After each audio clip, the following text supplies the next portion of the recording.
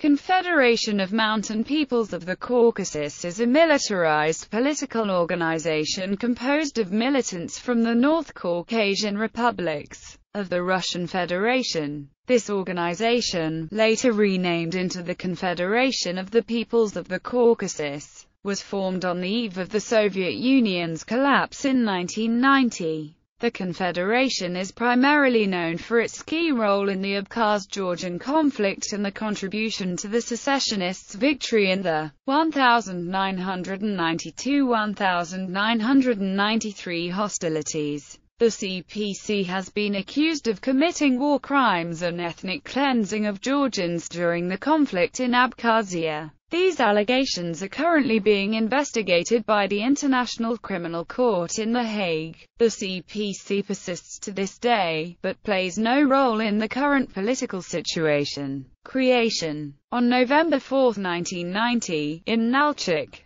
the Assembly of North Caucasian Peoples voted to establish a Mountain Peoples Confederacy. 16 nations of the Caucasus joined the Confederation. The Assembly elected the President and 16 Vice Presidents. Yusuf Soslymbekov was the chairman of the Caucasian Parliament and Sultan Sosnaliyev was appointed the head of the Confederation's military department. War in Abkhazia. In 1991, the Confederation interfered in Abkhaz-Georgian relations, asking the Russian Federation to give political evaluation to the situation. At the end of August 1992, the Confederation held the 11th session of Parliament in Grozny to discuss the Abkhazian issue. A clear purpose of the establishment of this organization became obvious after this session. The Confederation created assault detachments of volunteers that were later deployed in Abkhazia during the war. The Confederation raised about 1,500 volunteers, half of them reportedly from Chechnya. It has also been reported that notorious Chechen warlord Shamil Bashayev became commander of CMPC forces in 1992. The president of the Confederation Musa Shanibov and the chairman of the parliament Yusuf Soslymbekov made an official statement. As there is no other way to withdraw Georgian occupants' army from the territory of the sovereign Abkhazia and in order to implement the resolution of the 10th session of the CMPC, we order all headquarters of the Confederation have to dispatch volunteers to the territory of Abkhazia to crush the aggressor militarily. All military formations of the Confederation have to conduct military actions against any forces who oppose them and try to reach the territory of Abkhazia by any method.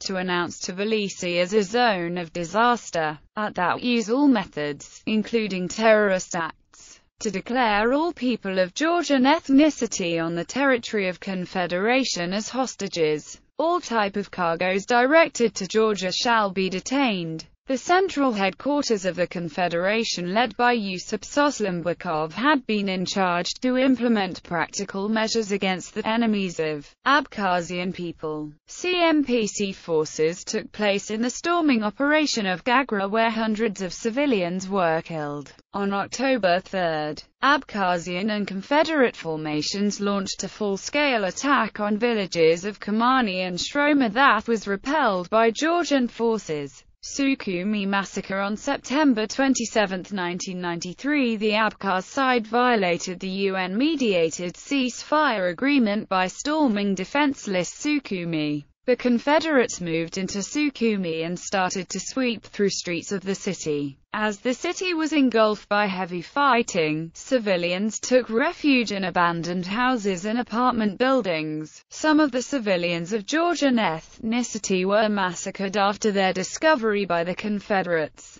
By late afternoon, the remainder of Georgian troops surrendered to the Abkhaz side. The majority of Georgian POWs were executed on the same day by Abkhaz formations and Confederates. Few civilians and military personnel managed to survive the massacre. The massacre continued for 2 weeks after the fall of Sukhumi. Later history. Following the Abkhazian War, the Confederation went into a period of decline due largely to the feuds among its pro- and anti-Kremlin factions. It experienced a brief revival in December 1994, when Shanibuv rallied thousands across the North Caucasus to block roads to the Russian forces heading to Grozny. However, the change of power in Shanibuv's home republic Kabardino-Balkaria, in favor of strongly pro-Moscow leader, prevented him from exerting any political influence in the region, forcing him to retire from politics in 1996.